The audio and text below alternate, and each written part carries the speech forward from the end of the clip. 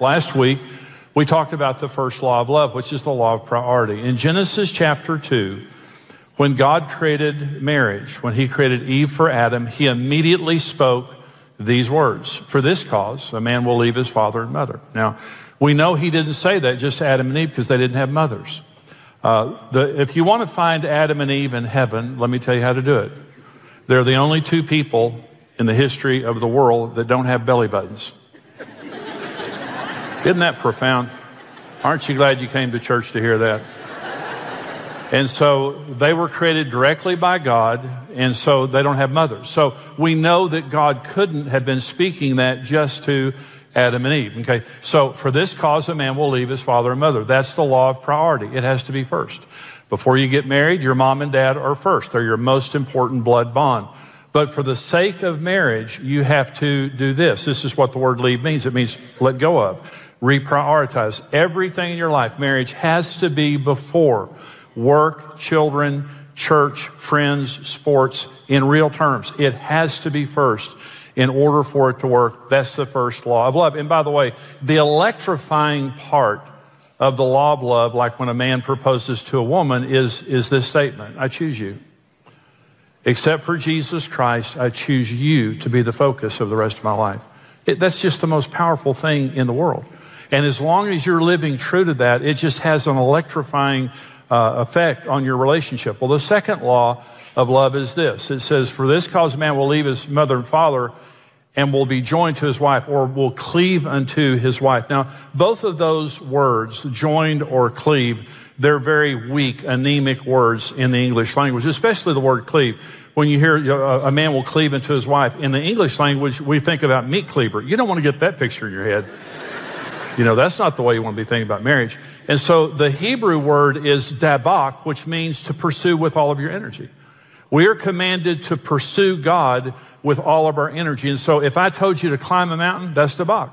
If I told you to run a race, that's dabak. And so God said from the very beginning, you're going to have to work at this relationship. Marriage is work, and it only works when you work at it. From the very beginning, God told us the truth about marriage is this is going to require work. Some people have a romantic misconception that says if I marry my perfect soulmate, you know, we're just going to wake up every day and look at each other and say hallelujah, and it's just going to happen all over again. Chemistry never, ever causes a great marriage. Ever, ever. It's energy, not chemistry. You fall in love because you work at the relationship. You fall out of love because you take each other for granted, and you know, what you did to fall in love, you stop doing. So this message is called the servant rules. Marriage works if you serve each other. That's the bottom line. If you don't serve each other, it doesn't work. And by the way, you fall in love because you serve each other. Okay. So God created marriage to bless us and fulfill us. And it will do that if we serve each other. If we don't serve each other, it won't do that. Okay. And so here's two reasons for that. We can't meet our own needs. If I could meet my own needs, I wouldn't get married.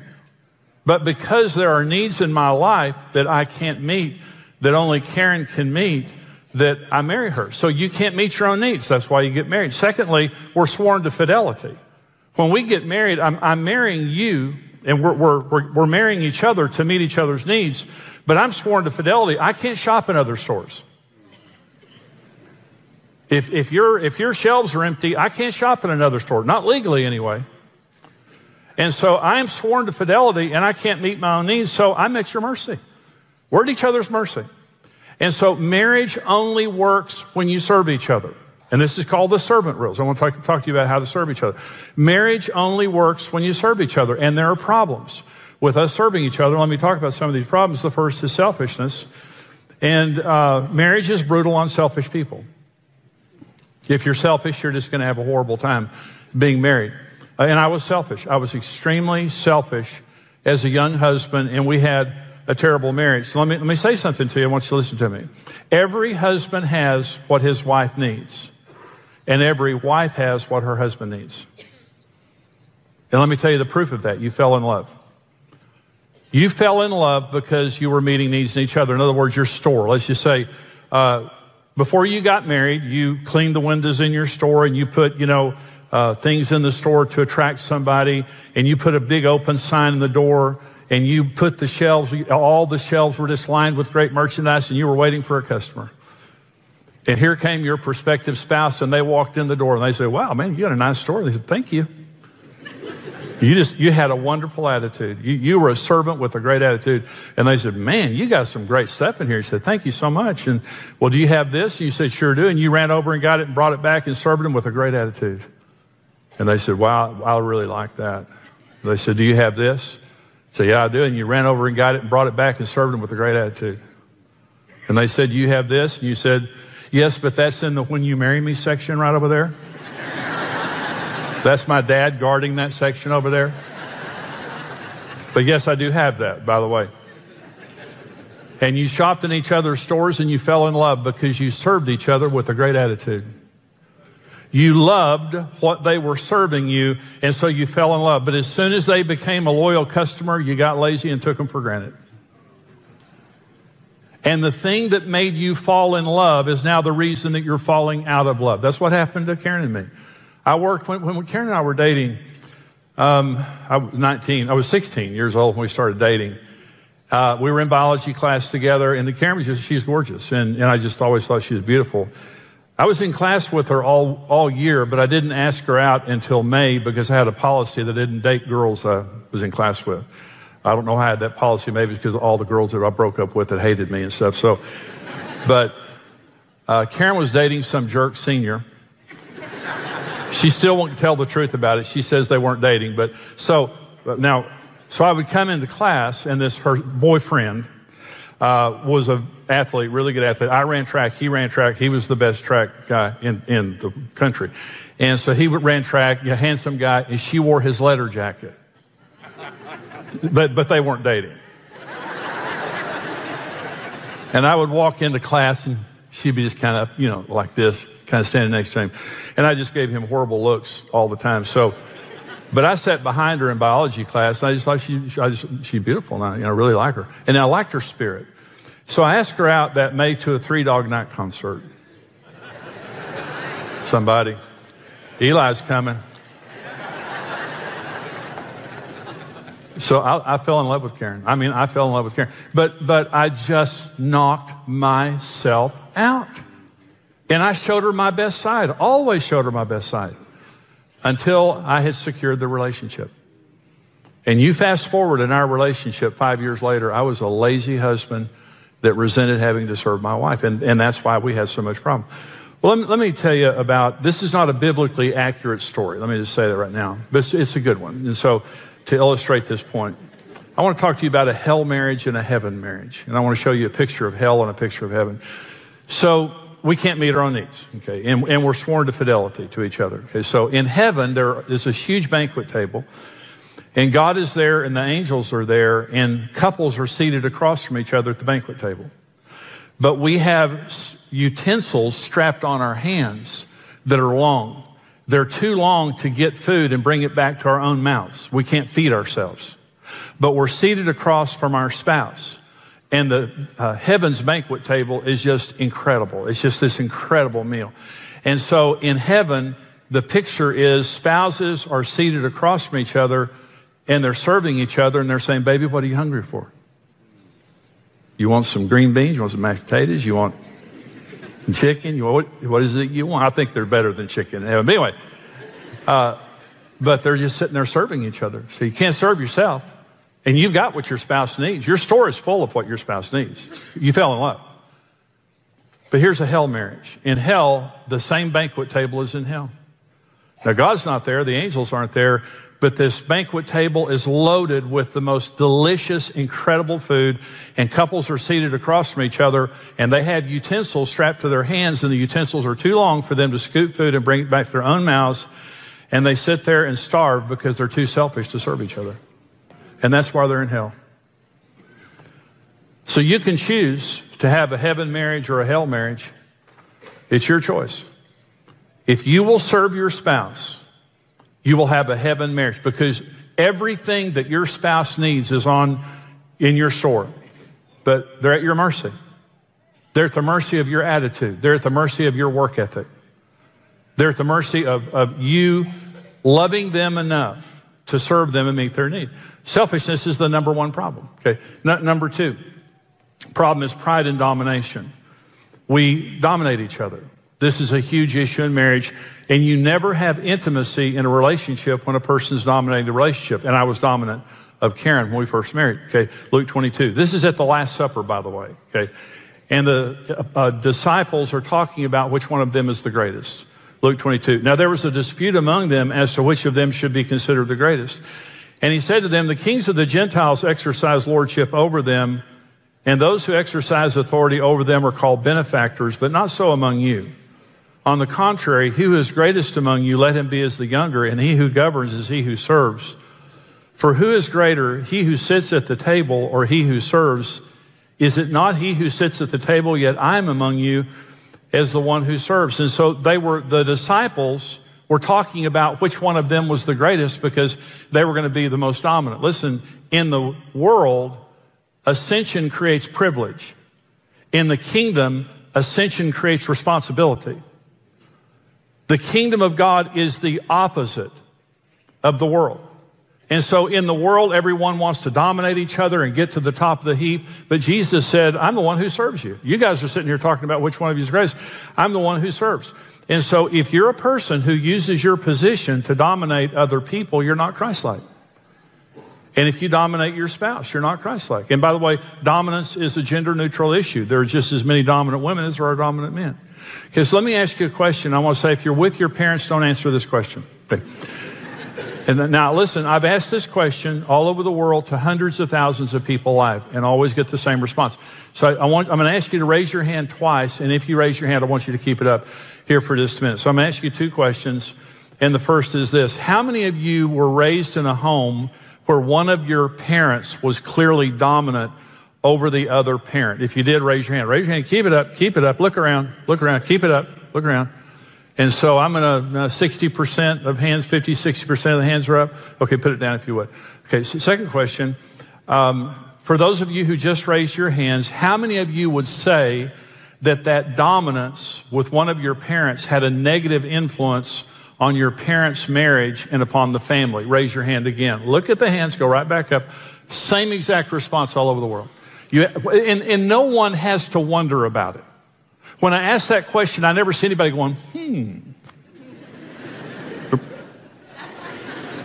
Yeah.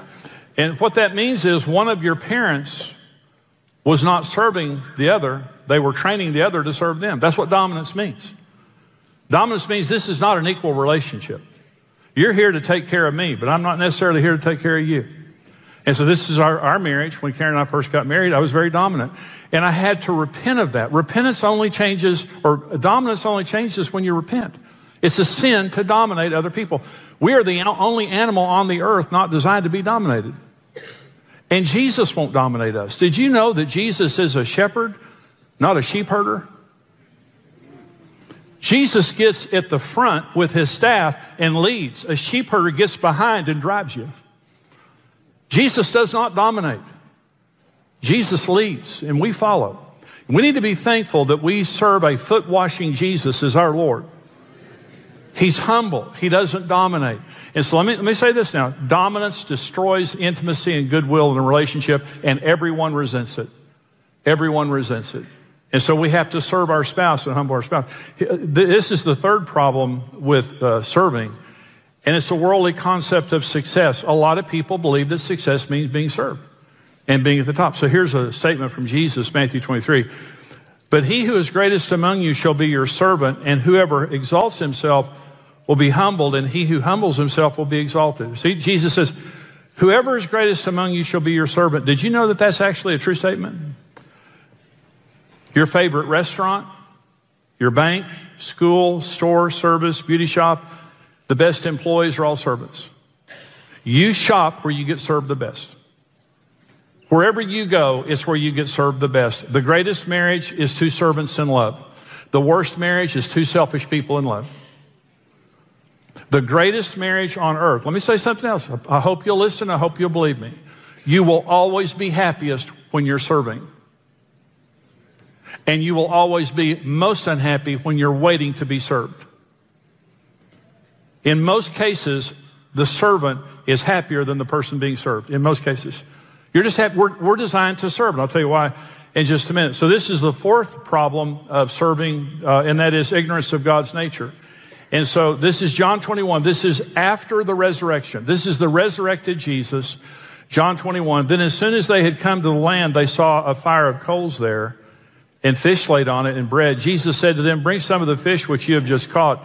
Simon Peter went up and dragged the net to land full of large fish, 153. And although there were so many, the net was not broken. Jesus said to them, come and eat breakfast. Yet none of the disciples dared ask him, who are you, knowing it was the Lord? Jesus then came and took the bread and gave it to them, and likewise the fish. So we all know in John 13 that at the Last Supper, Jesus washed the disciples' feet. But did you know the glorified Christ served them breakfast? Did you know that the eternal nature of God is a servant? Jesus wasn't playing a game when he washed their feet. Jesus was revealing the nature of God. Listen to the promise in Luke 12. Let your waist be girded and your lamps burning, and you yourselves be like men who wait for their master when he will return from the wedding, that when he comes and knocks, they may open to him immediately. Blessed are those servants whom the master, when he comes, will find watching. Assuredly, I say to you that he will gird himself and have them sit down to eat and will come and serve them. And if he should come in the second watch or in the third watch and find them so, blessed are those servants. Did you know that Jesus promises you, if you're watching, when he returns, he's taking you to heaven and serving you dinner? That's the promise here. He's the master. He's going to return for the wedding. And he's saying, if I return and I find you watching, I'm going to gird myself and take you there, and I'm going to serve you myself. Did you know that you are being served 24 hours a day, 7 days a week by God the Father, God the Son, and God the Holy Spirit? You are who you are because of your servant God. God is our Father. He hears our prayers. He takes care of us. He meets our needs. That's what Jesus was telling us in Matthew 6. Jesus is our advocate and high priest in heaven 24 hours a day. And the Holy Spirit is our teacher, our comforter. He gives us power. God is a servant. Listen, if anyone in the universe could be exempted from serving, it would be God, but he doesn't.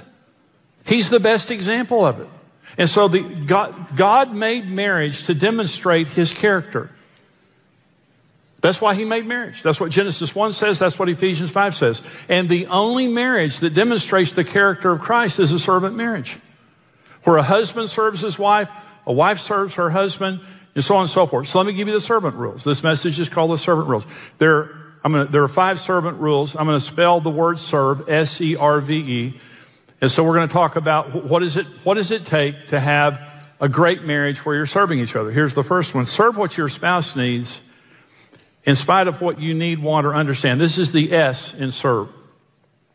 Serve what your spouse needs in spite of what you need, want, or understand. So if you marry someone normal, they're not like you. That always sounds interesting when you say it. Your spouse isn't like you. Their needs are not your needs. Their major needs are not your major needs. Okay, now this is general. You may have a few differences with what I'm about to say. But men's number one need is honor. This is our mega need. Respect is our mega need. We want to be respected. Number 2 is sex. Now, about 20% of women are more sexual than their husbands. Okay, so most men have a greater sex drive than their wife. Okay, it doesn't matter who has the greater libido. You just meet each other's needs. You serve each other. The third need of a man is friendship with his wife. We want to be buddies with our wife. We don't want to be mothered. We had a mother. We don't want another one.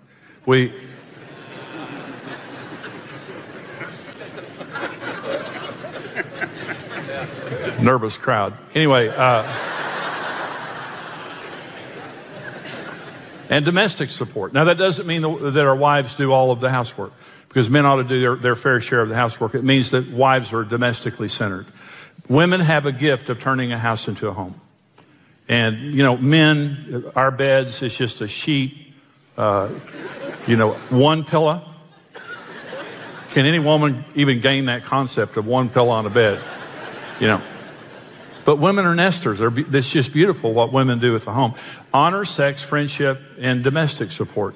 Here are women's needs, four major needs. Number 1 is security. Women want to feel secure. The number 1 thing that makes a woman feel secure is a selfless, sacrificial husband who serves her and his heart is turned toward her. That's what makes her feel secure. Number one need. Number two is non-sexual affection. Now, there's not a cell in a man's brain that can understand that one. Karen would say, "Ken, you just told me." And I said, "Well, why would I want to do that?" Open and honest communication. Women, open and honest communication is important to is as important to a woman as sex is to a man. And the more you talk to your wife, the more sexual she'll become. And I wouldn't talk to Karen for years. She was just asking, who'd you see? Well, what'd they say? What everybody they say said, and how do you feel about it? And I just thought, she's nosy and I'm not going to feed the monster. If you want to kill a monster, stop feeding it. I'm not feeding that thing. And, but one day, when I was changing as a husband, I said to Karen, I'll sit down with you and I'll talk as long as you want to talk. And I thought, A, I'm the greatest husband in the history of the world. And B, they're going to find me dead tomorrow with my brain sucked out. Sister will suck my brain out of my head.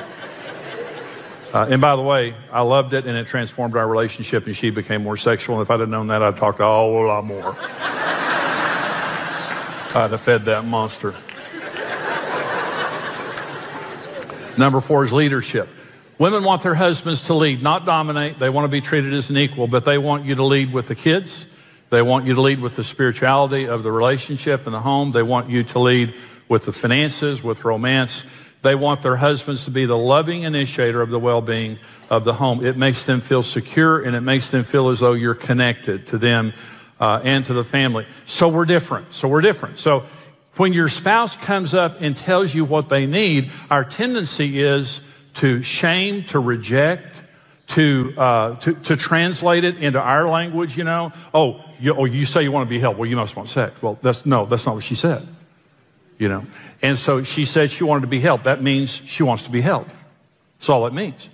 Okay, so imagine you go into a restaurant and a waiter comes up and he says, "Hey, folks, good to see you." He said, "Can I take your order?" And he said, "Yeah, I'll take a cheeseburger and fries and some iced tea." And the waiter goes, "That doesn't sound good to me.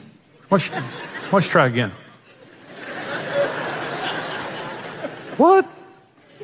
"I'm sorry. The way I am, I just can't serve it if it doesn't sound good.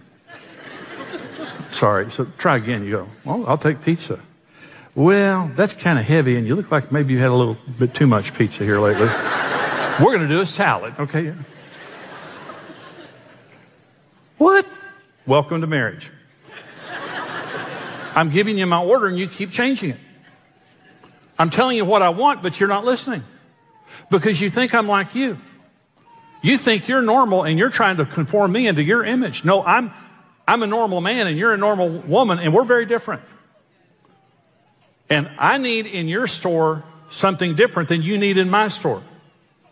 And the only way that marriage works is when you serve your spouse not according to what you need or want, but according to what they need or want. It doesn't matter if you want to talk. Just talk. If your spouse needs to talk, you just talk. It doesn't matter what you want. This is a sacrificial relationship where you serve each other. And by the way, when you first met and you were falling in love, you did 13,000 things you hated. And you just had the best attitude in the world. "Oh, I don't mind at all." Liar. You did too. Number 2, so serve what your spouse needs. Okay, number 2, enjoy serving your spouse and do it with a good attitude, with a joyful attitude. When you serve your spouse with a joyful attitude, it communicates love, value, acceptance, and priority. Okay, I want to serve you. Let me say something. Listen, I live to serve Karen Evans. The number 1 reason I'm alive is to serve Jesus. The number 2 reason I'm alive is to serve Karen Evans. It's the joy of my life.